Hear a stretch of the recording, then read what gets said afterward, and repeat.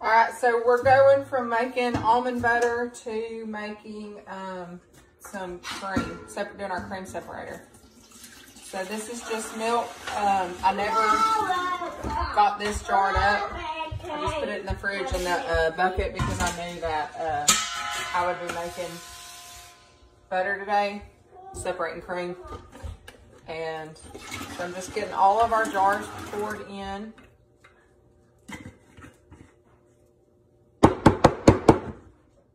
Our milk heated to 95 and we are fixing to get it poured into here.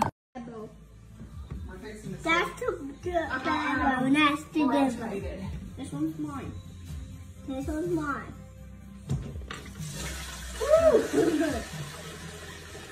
Okay. Here's Hannah. Hannah. Alright, we'll do about half of it. Is it hot? No, it's warm. 1, 2, 3. 1, 2, 3. Go.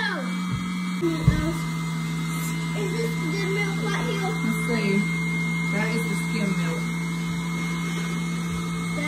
So here's our skim milk, and then here's our cream.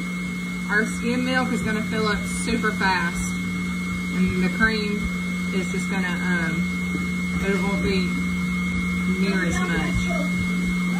And then we will jug up the skim milk for the cake. All right, our cream is almost filled up.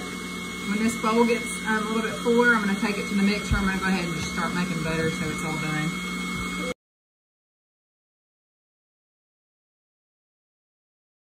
Up, there's our cream. There's our skim milk. And there's our empty top.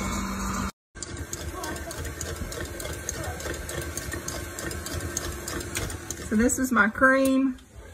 It's getting thicker.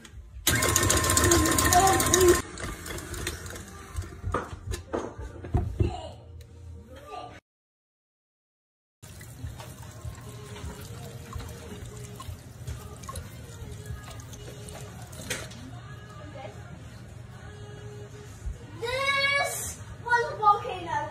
It was. But too much space is close up.